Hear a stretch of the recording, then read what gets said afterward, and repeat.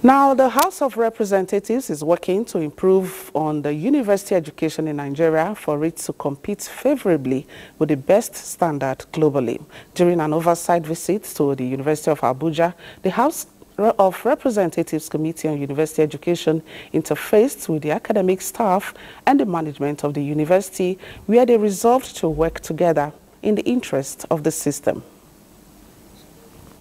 The oversight visit to the university gives an opportunity for the committee to cross-check funds being appropriated and its utilization by the university authority. We asked you to give us some documents, and we have studied the documents thoroughly.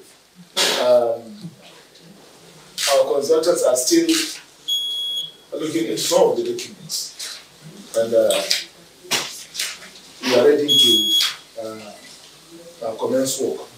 Members also applauded the understanding reached between the Academic Staff Union of the University of Abuja and the management in resolving the recent feud that resulted in an industrial action last May. You agree with me that the university is going through a lot of challenges. I deliberately chose this method of interaction because there are certain things that, if not properly handled, they can go out of the way and will create a lot of unnecessary tension. We are doing our best to see that academic activities are back in this university. We want to make sure we complement whatever government is giving us, and we want to make it as an institution.